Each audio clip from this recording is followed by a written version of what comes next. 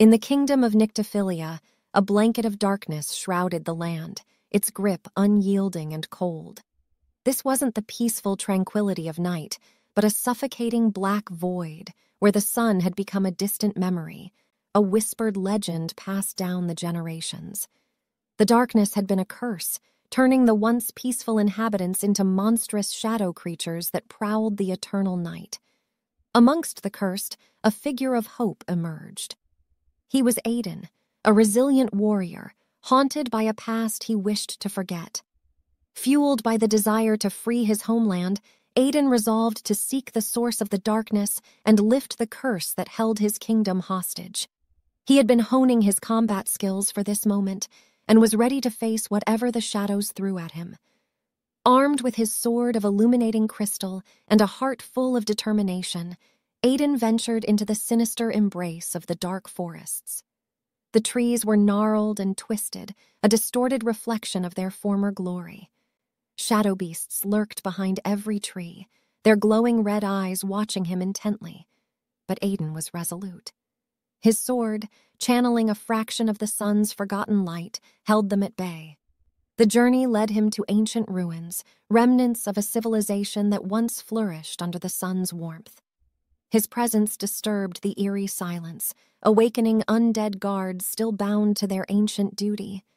A clash of steel echoed through the ruins as Aiden fought them off, his sword of light cutting through the dark. As Aiden delved deeper into the darkness, whispers of a forgotten truth began to unravel.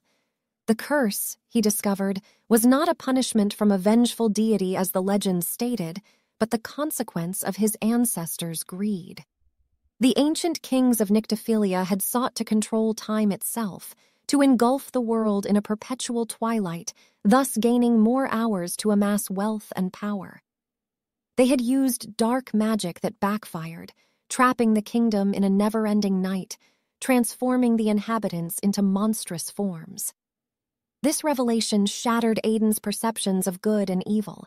He realized that the real enemy wasn't the darkness, but the greed and ambition that had birthed it. His ancestors, once hailed as benevolent rulers, were responsible for their own downfall. This understanding fueled his determination further, for he knew that the curse was man-made and therefore could be lifted. The source of the curse lay in the heart of the ancient castle, within a chamber guarded by the Shadow King, the most grotesque creature of them all. In a battle that echoed throughout the cursed kingdom, Aiden fought with everything he had.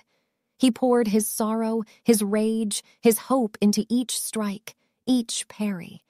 The light of his sword clashed against the dark magic of the Shadow King, a beacon in the abyss.